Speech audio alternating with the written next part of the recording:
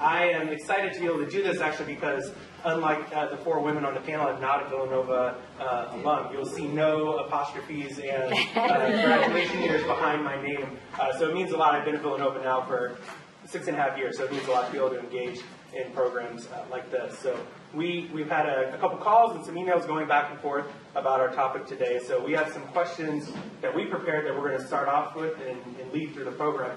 But we want this to be engaging, and we want all of you, I'm sure you have questions. For those of you who are here this morning for our 10:30 a.m. session with Michelle Edsel, there were a lot of great questions. So I'm certain that many of you have questions as well. So we want to make sure that we get to those. Once we do sort of the first run through, if you do have a question, raise your hand. And when you do ask your question, just make sure to introduce yourself, name, and maybe your Villanova affiliation, just so we can get an idea of who's in the room at that part. So my role really open up the session to talk just a little bit about disruptive innovation and what that is, just to lay a foundation. So on the academic side of disruptive innovation, so Clayton Christensen coined this term back in 1995, talking about innovations and things that happen within businesses and sectors that really are transformative in terms of creating a new market or a new industry, fundamentally changing the way that businesses operate in the U.S. and worldwide. And there's really a variety of those that I'm sure you all can think of and engage with. I wanted to provide one specific example that I think is pretty easy to follow, and that's around the music industry.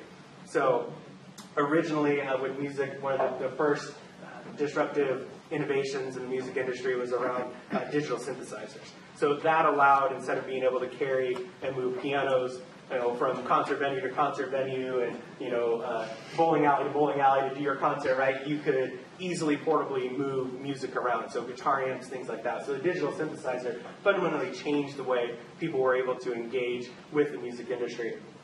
That, of course, then led into the gramophone, which was another innovation, another disruptive point, because then it became easier to have media and music in your home, to be able to play and listen to music. That led into the digital media phase, so CDs that were now available, even when cassette tapes existed sort of in between that phase, that wasn't as disruptive, that wouldn't be classified as a disruptive innovation, because the difference between having records and having cassette tapes didn't fundamentally change, didn't create a new market within the industry. But CDs did, because with CDs you could burn CDs, copy your own music, really get it distributed much easier around. So the digital media then fundamentally was a disruptive innovation in the music industry. And finally, last, which we're all familiar with now, is streaming. So the ability to stream music, be able to listen to music, not even have a CD, not even buy a CD. I know personally, you used to be a big deal to see the cover art and what the inside of your CD looked like and what was happening on the records, all those things. That today is not an important part of the music experience because it's so easy to buy, download music, share music across a variety of mediums, not even buying music, just listening to it for free on Pandora and other places like that. So you can see how streaming technology was really a disruptive innovation in that process. The film industry also followed a very similar track to that, the way things that were developed. And I can speak for myself, being someone who paid my way through college, working for Viacom as a film distribution engineer during college. That's code for Blockbuster Video Customer Service Clerk, which was a wonderful job, and I loved it. But that industry is completely closed. There are very few Blockbuster Videos left in the United States. In fact, you may be surprised to know that there are Blockbuster Videos left in the United States. They're in Alaska, in areas where it's very hard to get streaming data, where they still pay for their internet by the megabyte, by how much they download. So streaming there wouldn't make sense, right? So that has a disruptive all the way in Alaska. But Blockbusters are virtually closed. So you can see in that example how disruptive innovations take place.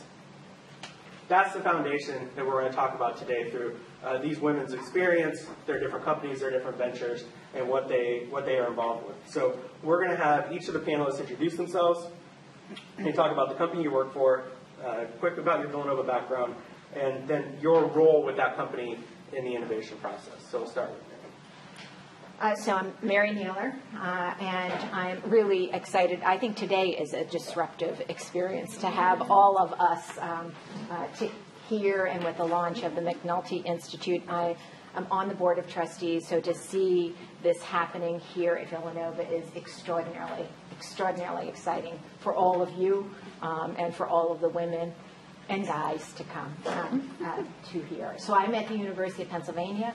I head a research center, and the disruption that I'll tell you a little bit about is the work that we've been doing in trying to change the way healthcare is delivered in the United States. Just a little task, but it's been quite a journey.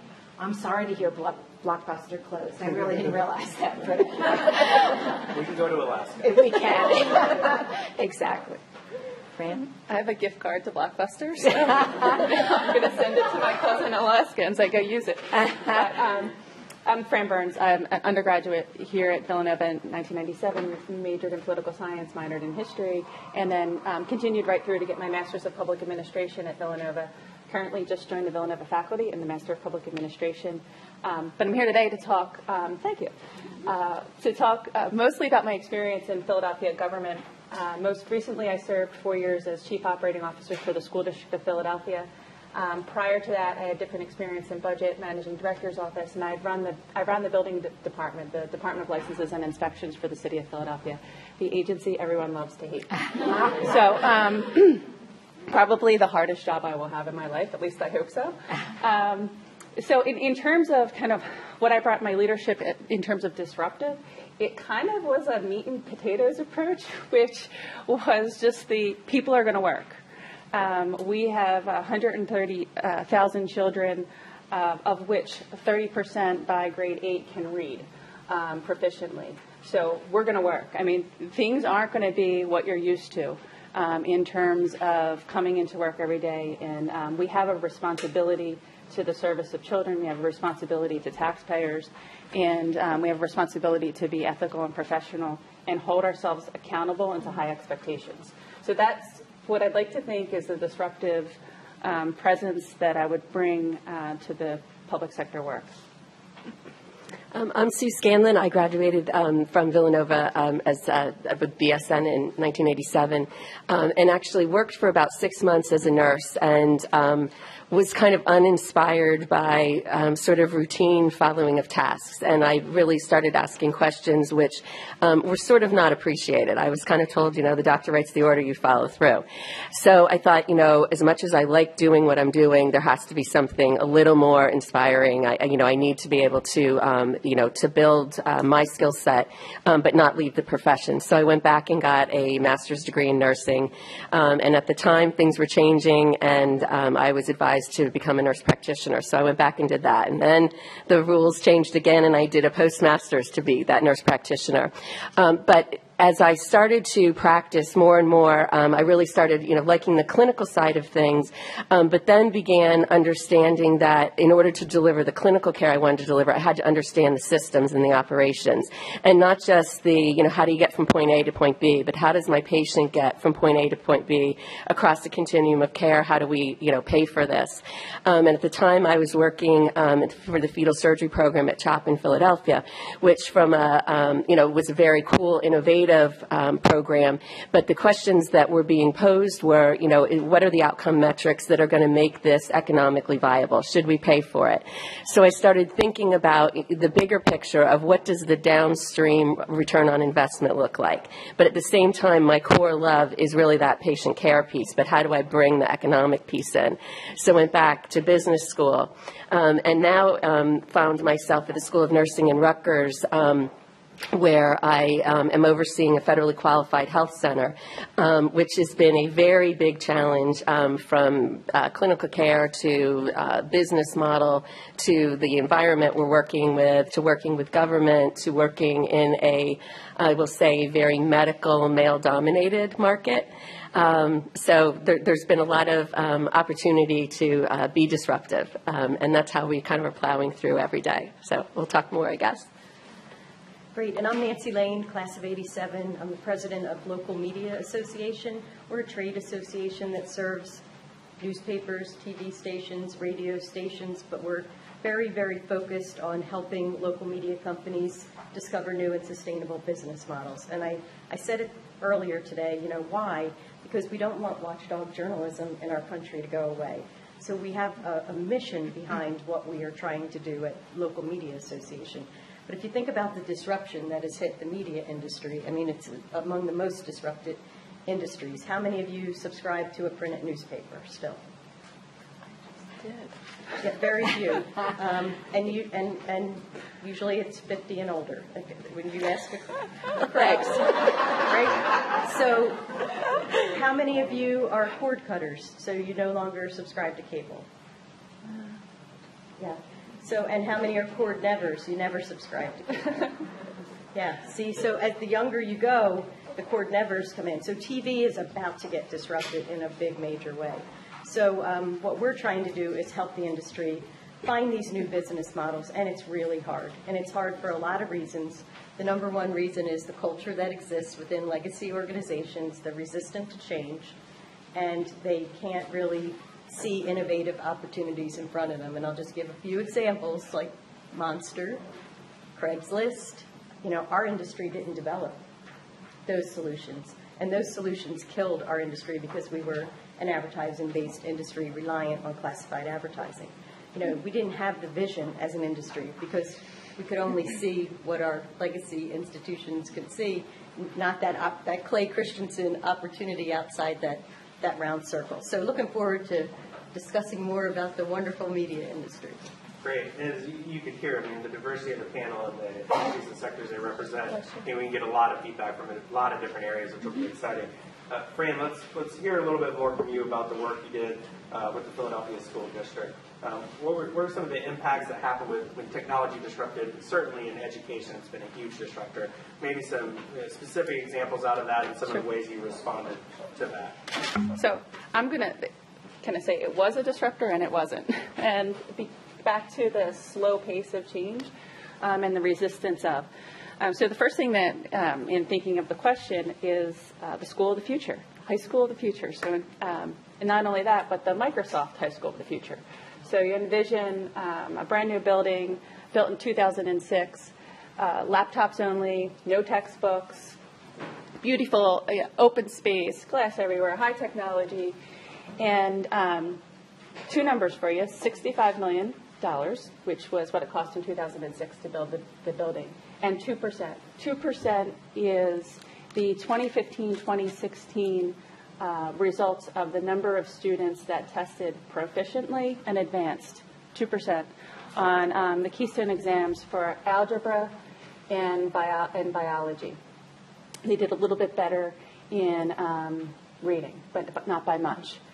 And so I say that to say that technology is definitely a piece of, but without the leadership and the ability and the understanding of how to use technology, how to incorporate technology in teaching, the ability of teachers to embrace the change of what this means to their teaching now, how they use it, there's certainly still a struggle. And this was a school that was going to be the replicated model for the country. Then there is an emergence right now in blended learning, which is the use of technology, particularly in the classroom and with students and teachers. And I'm not an academic, but I believe the research to be still mixed on blended learning. Certain strong advocates for it, and others who would say, incorporate it sort of when you're ready. And then I would say that the last kind of and you can cut me off if I'm, in terms of technology is, and we see this, in the local news here around Villanova, but just the use of students with technology. So what they post on Facebook, the potential use through bullying, the use for police and public safety to know, okay, after school lets out, we actually know where we're going to go because there might be a fight. So we can de-escalate, we can get it to the teachers beforehand, and we can have a different type of presence when school's let out. Definitely in terms of sort of like the customer service and the responsiveness side. So parents that tweet, my bus was an hour late, or, send a tweet, send something to the mayor, and the next thing you know, we're responding on an issue-by-issue basis because of the use of technology. Great. Nancy, you talked a little bit already about your role with newspapers, TV stations, radio stations, how the media industry, may have been disrupted more, at least in recent times. more than any other industry out there. Some of the challenges you've expressed, but can you talk about maybe some of the opportunities, some of the things that are coming down the line that you're seeing and how you're addressing those? Sure. There are two kinds of companies. The companies that are in denial, which is really hard to believe you'd have companies in denial when revenues are down 60% from 2008, and the staffing is down 60%. A newspaper that had 100 reporters now has 40. They can't cover the news in the same way, yet some of those leaders are still in denial, and that's why they're not transforming. And they're the newspapers that are probably going to go out of business, and it's sad. And they may be some really big newspapers. You know, the Boston Globe loses money. They were bought by a billionaire, so good for them. That's a great model, but there aren't enough billionaires to buy all the newspapers and save them. So the companies that are transforming are investing in new areas, and they are getting into businesses that will support the core mission of community journalism, watchdog journalism. So you're seeing companies double down in events, which media companies have always dabbled in events, but now you're seeing whole events divisions being created. There's a lot of money to be made in community events and big community events, so that's an easy one. On the digital side, you're seeing a lot of digital agencies created out of media companies where they're working with SMBs in their markets to be that digital expert, to help them with their website, with their search campaigns, with their Facebook advertising. This is very hard because this is not our core competency in the media industry. And digital is hard. It's hard to train sales reps that are used to selling a print ad or a TV spot to now understand all the complexities with digital. Some companies are doing better than others, but the companies that we look to and we report on in our case studies are the companies that are diversifying in all kinds of new and different areas. And it's outside the core business. But they have to plan for a day when the print product is going to go away. But you would not believe the number of companies that do not believe the print product's going away. There was a conference last year where there were buttons, "Get your print swagger back." And there were CEOs of Lindsay, my colleague, is laughing. We partner with two other associations who don't see eye to eye with us. Get your print swagger back. As they're laying off people at their companies, they're in total denial. It's just a source of frustration. And anyway, it's still lots of opportunity, just hard. So we've heard about the media industry, we've heard about education. Certainly, healthcare and the medical industry is a place that has significant disruptions as well. And Susan and Mary, you both are involved and engaged in that space, but from different parts of the ecosystem. Maybe, Susan, you can tell a little bit about your role as Chief Transformation Officer. What a title. What a great sign from an organization to have a Chief Transformation Officer. But your role there, some of the challenges that you face, and how you moved and overcome those challenges. So currently I am the Associate Dean of Clinical Affairs at the School of Nursing at Rutgers. I came to Rutgers in the role, though, of Chief Transformation Officer for one of the medical schools. And from the get-go, that was disruptive. I was originally asked to be the chief nursing officer, but to bring a model of integrated clinical practice to the medical school in the ambulatory environment and then move it into the hospital. But from the perspective of working, reporting up through the dean, who was, a physician group, and in an environment where there were probably 2 nurses that were hired. So I said, that's not, there's really isn't a department of nursing, and if what we want to accomplish is this integrated collaborative practice model, we really need to engage all stakeholders at the table. So I said, I'll come, but with a different title. So my title was then changed to Chief Transformation Officer. And, the hardest thing, and it's really been an evolution at Rutgers, but the hardest thing, I think, was getting people, to see that healthcare is really changing, and that the model of, episodic care delivery that really starts with, an episode where someone's coming seeking healthcare usually because they either need a physical or they're sick, but that it's so much more than that. So to really manage someone's health really requires a team approach. It doesn't always require seeing a provider. It's really getting that patient the resources and the right person to help them manage whatever the issue is, and manage it long-term, sustainably across the continuum in a way that they can afford. And so that, what I just said sounds very easy, but most of our healthcare institutions across this country are still very much in that fee-for-service economic, model. And so, the challenge is still very much there.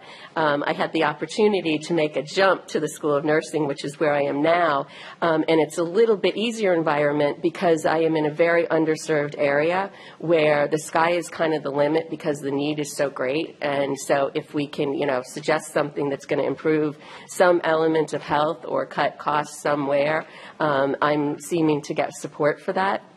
It's also a very underserved population, so I've got folks there who really want to be there. I'm not being challenged on creating a team. Nobody, wants to be the person that's writing all the orders and driving everything. There's a real kind of mission-based understanding that we need a social worker. We have community health workers, who many of which don't even have college degrees, but can really speak the language of the culture and can help people, access the things that they need.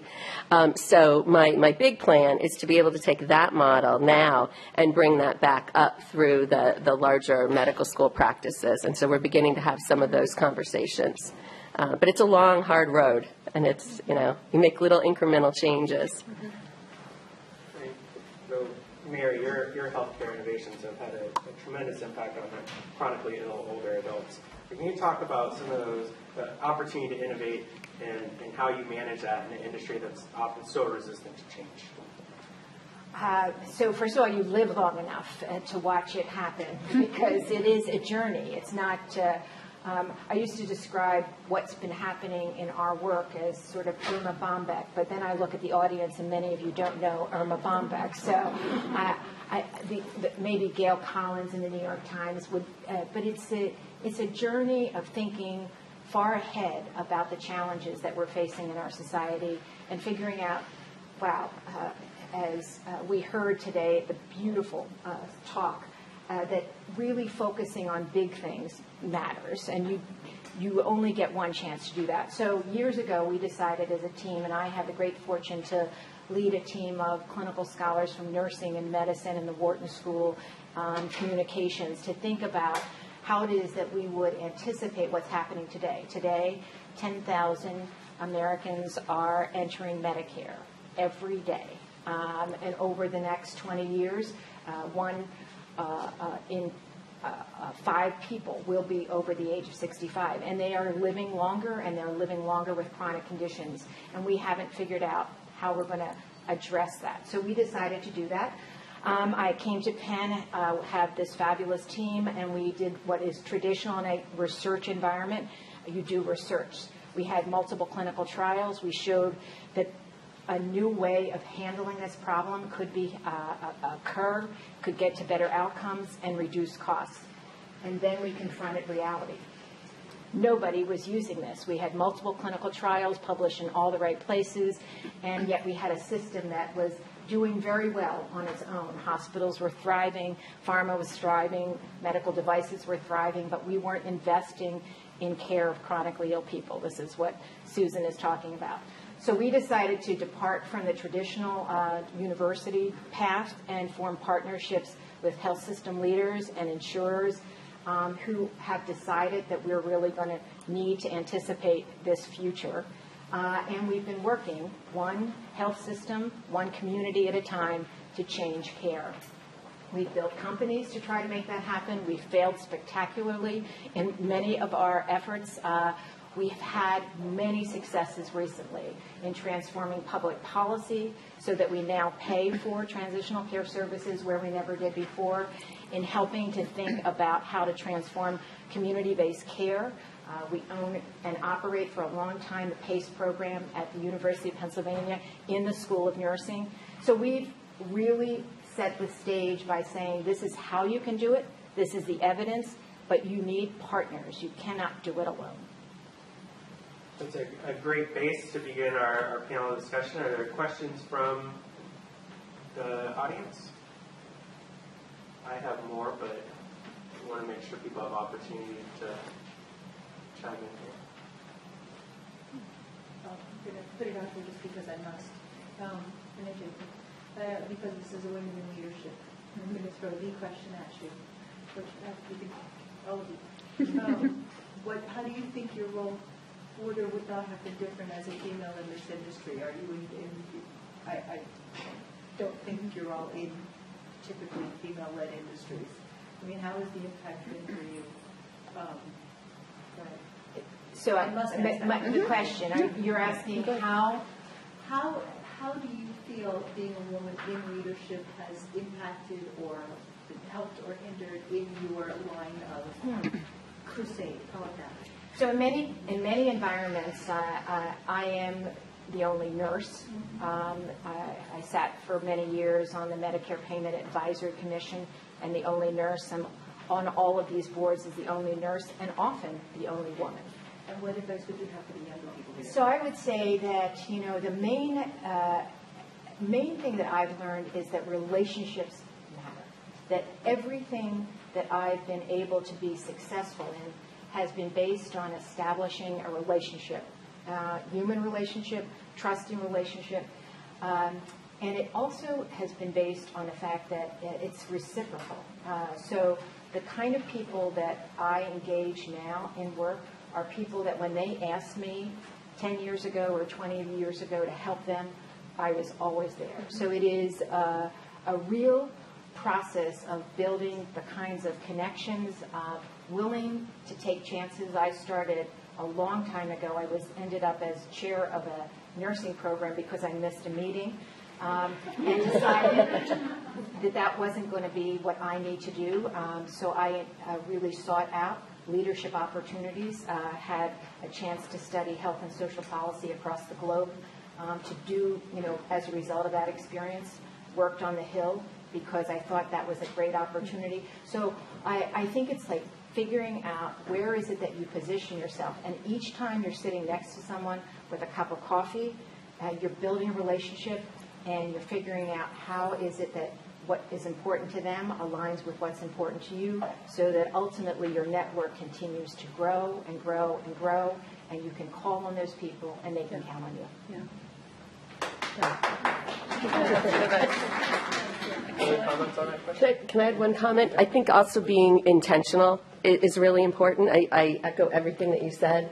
And I think just, when I look at my career and where I was and how hard it's been getting where I am now, but it's been very intentional and just really hanging in there. Because it doesn't, things don't happen overnight. And someone said earlier today, learn to accept failure, learn to look for alternative routes. What frustrates me, we really struggle to get female leadership on our board. We were at a point where we were down to 2 female board members out of 18, and it wasn't for lack of trying. Our whole board is committed to, diversity and balance in every way, shape, and form, and we're now at 5 out of 18. I don't think that's a good scorecard, and we've decided to, go a little bit lower in the title of the typical board member that we used to ask, because we think it's that important to have a gender balance on our board. But most of our conferences are still very male-dominated. Lindsay and I run a lot of conferences for the media industry, and it's not unusual to be 75% male, 25% female.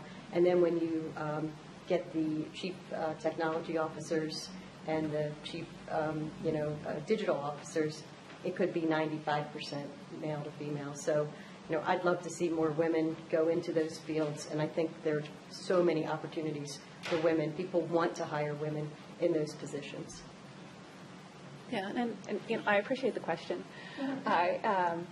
I probably, the wrong advice is that I actually didn't think of myself as a woman. I thought of myself as I'm competent and able to do this job, and you hired me to do the job, and I'm going to do it. That said, in reflecting back, like actually more recently than not, maybe I should have thought of, I don't know. But they're definitely male-dominated in construction, certainly in operations, and certainly in facilities. And it didn't help me that I didn't have the functional knowledge. I mean, really, the expertise, that's the first line of credibility. And at least in some of the roles I was in, I was young, too. So I was a woman and young and didn't have the functional. And I just kind of went headstrong at it. Again, this is what I was hired to do. I need to do the job. And, tell myself that they wouldn't have hired me if I, Now, then again, no one wanted to run L&I. So, kind of a by default thing. So. Questions? So I think this could be for anyone as well. How do you combat feelings of imposter syndrome? I know a lot of you are disruptive in your field, and so, or maybe you were hired to be transformational. How do you kind of speak those words to yourself? Oh, I think that's a really important question. I don't know that I ever thought of myself as disruptive. I was on a panel with Clay Christensen, who's about 7'1". I mean, and he constantly talks. I mean, he talks at that time, at least, with a lot with his hands to tell us always watch out what's going on outside you, because it's going to come and replace you unless you think about it. I would say that I have been in many environments where, similar to Fran, I didn't have the answers. I felt as if, especially early on, as if I had to project that I knew a lot of stuff that I didn't. So I really spent a lot of time learning. I mean, I feel like I'm consistently learning. Now I don't mind at all saying, I don't really have a clue what you're talking about, and help me get through that. Because you get to a point in your career where it's really joyful to be able to say, I don't have to be an imposter anymore. But in the beginning, I felt I needed to be more prepared than anybody. I needed to have, I used to do reviews for NIH and would spend probably more time than the person writing the grant to come in so that I knew every aspect. I don't feel that way anymore. So you will get to a point in your career where you think, I just need to sit next to people who know I'm credible, who respect me for who I am, and who know that I don't have all the answers. I can ask them and feel comfortable doing it. So live long enough. I just think you have to be true to yourself, too. Yeah. Just be who you are. Question in the back. So what has been your approach to kind of breaking down barriers for people you work with that are resistant to change and that have no doubt that you've done, this is how we've always done it, this is how we're going to keep doing it? What are your recommendations for working with those people and kind of open up their minds? I would say find kindred spirits in your organization or in your field that really, can help support you as you're attempting to navigate sometimes these institutions that are very resistant to change. When we go to work with, our first effort was to try to work with Kaiser to implement this new care model. And they had reached out to us. And it really mattered that we had champions in that organization because we didn't actually know what we were doing. We were building a new way of thinking about how to move research and evidence into real living world organizations. And so to have people there who think like you, who care about the same, who have kind of a shared vision, and who are champions when things do, and they do not work. I mean, you're navigating change in an environment that really is a lot of forces are pushing against it. It really matters to have that kind of support and champion leadership in institutions. So I don't know if that's possible in your world, but look for your kindred spirits. My name is Celine Kramer. I'm from Pittsburgh. I went to the law school and graduated in 2000. I'm a business lawyer. I love that you use the term like a business kindred spirit. I really appreciate that. My question for the panel is, have you encountered a saboteur? Somebody that is trying to sabotage your goals or, in the workplace? So I've been focused and researching Just one? like sabotage lately. And I'd love to hear how you handled it. Success is the best revenge. Yeah. I mean, it really is. You gotta. How I've approached it is not fighting back, or I think data speaks a lot. So really being prepared and being able to, articulate in terms of data. And I think also I'm in a situation right now where things are not as tied with a bow as I would like them to be. So it's very easy for people to point out failures. They're legitimate. And so I do recognize those, and that's part of the process. And so I applaud people that, are, speaking up and pointing out where I could be more successful. And looking for solution-driven, and oftentimes that kind of neutralizes the conversation. But let other people. I don't have any of those such people. Well, I mean, I think also as if you're running a company and you're in charge, and depending on the level of sabotage, I mean, someone could be dismissed as a result. I mean, there's that. I mean, that's kind of obvious, but it's real. And then there's the kind of what the answer was before. If you have a strong coalition going in it together, you try to get that to cascade throughout the organization so that you start to shift the numbers to the support of the change. That sounds, but over time, it can happen. So let's maybe end on we talked about a lot of the challenges, a lot of the obstructions. Maybe we can hear from each of the panelists maybe a transformation success story from your industry. So we just had a recognition, I guess it's about two weeks ago. There's an award. It's called the Magnet Award. So those of you that are in healthcare now, this is really for excellence in care delivery. Anyway, so this was a small hospital that we began to work with in the state of Vermont that was vitally interested in figuring out how they were going to address the needs of the growing population of chronically ill people in largely rural communities. And so they essentially have emptied out their hospital and have refocused their entire care using our approach to work in the community with these chronically ill elders. And they won the Magnet Award, which was really, I think, a symbol of what is going to happen here. The hospitals, some hospitals, of course we need hospitals to remain and to be a part of our care delivery system. But where we really need to make the investment is in the community with the people and keeping them there if we're ever to achieve the kind of health outcomes which we need to have as a society and keep costs under control. So to me, it was an example of a recognition of the kind of change that we're now embarking in and that is transformational. I also want to recognize Bridget Boston of the Public Administration Program. Hi, Bridget.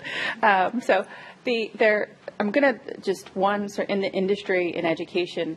Orchard Gardens is a school in Massachusetts that was the lowest performing in the state and is now the fourth highest performing. So they've received recognition from President Obama. I happened to be at a seminar where I heard the principal speak about how he transformed the school and the impact that it had. So orchardgardens.org. And then I also wanted to mention the 2013 TED Talk of the Year by Sugata Mitra. If I said that right. And his whole premise is a cloudless school. So wanted to get back to, because I did start with kind of how technology isn't, but at the same time did want to honor the impact that technology has. And he just put iPads in some depressed areas in India, and children started learning on their own with each other just by going up to the iPad, and very complex learning. And so I wanted to end on that because I think that those two are kind of thematic with. A recent, and it doesn't seem like a big accomplishment, but I am working with this really failing federally qualified health center in Badlands in Newark, and have gotten support from the school, from the university, and from the School of Nursing to continue to keep doors open. And so there's a large or substantial dollar amount that the school is providing for us to continue this endeavor, and giving us a certain time to become self-sustaining. So that was, a pretty big accomplishment to be able to get them to invest and believe that we can really turn this around.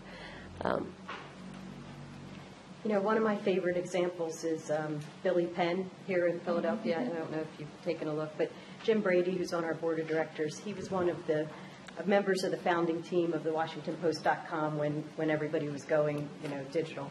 And he's a super smart guy, and he was there for many years, and then he spent some time at another company, and then he ventured out on his own, and he started Billy Penn here in Philadelphia. And it's really a news site that's aimed at millennials. It's, competes more with the BuzzFeed, which is where we need to go as an industry, and we're nowhere near there. Then he started The Incline in Pittsburgh, and if you haven't seen it, check it out. And then he bought Denverite. And the sites are now all profitable. A heavy events model, because digital alone isn't going to pay the bills, and this is coming from the digital guy at the Washington Post. And I think he's showing a model for the industry. Now, why the Philadelphia Inquirer doesn't start a Billy Penn, or the Pittsburgh Post-Gazette, or the TV stations in those markets is beyond me, because we don't think like disruptors. But I think Jim is kind of leading the way, and it's one that I'm really excited about, and I'm eager to see how he does. Great. Very informative panel. Very, very much appreciate all the comments, good questions from the audience. I learned so much, and I personally want to end by saying I'm clearly very glad that I have transitioned from my life as a film distribution engineer slash movie shelver, because I'm proud every day to lead this university's Innovation, Creativity, and Entrepreneurship Institute. It's a very important part of what we are trying to do at Villanova. Marte Giametti is our assistant director. She's in the back. Marte is a Villanova alumna from chemical engineering, and together we focus every day on developing the creative problem solvers that are going to graduate from this university and be able to handle these disruptive innovations and be the people that go out and ignite change. So very much want to invite all of you to continue to engage with us.